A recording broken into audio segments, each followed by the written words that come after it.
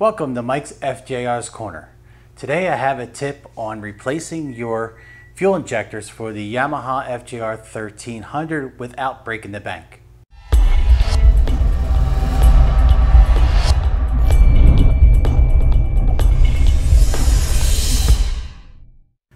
When I first purchased the bike, I had an engine vibration and I was systematically going through each system to isolate where this vibration was coming from. And what I had found that it wasn't any one particular component that the vibration was coming from. It was from age on multiple systems throughout the bike. I had started out changing the coils out, and I had changed it to the coil and plug conversion.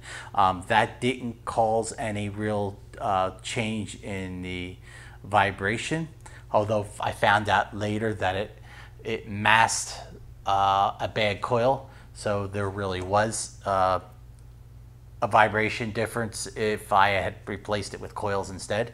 But at that time, I didn't notice any change, and when the next system I went to was I wanted to clean the injectors. I had pulled the injectors out and I was cleaning them, and I had realized that on the side of the injector is a Bosch number right across here.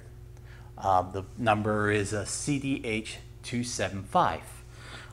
So I started doing some research and found out that these exact injectors are used in a Mitsubishi engine.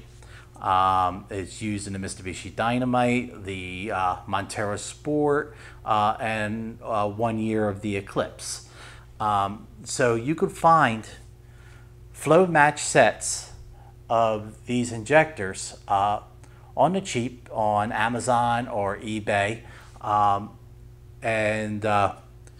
so I decided to order one. I got the set in, and they came with the O-rings on the top, and it had the ring that goes in the block on this side.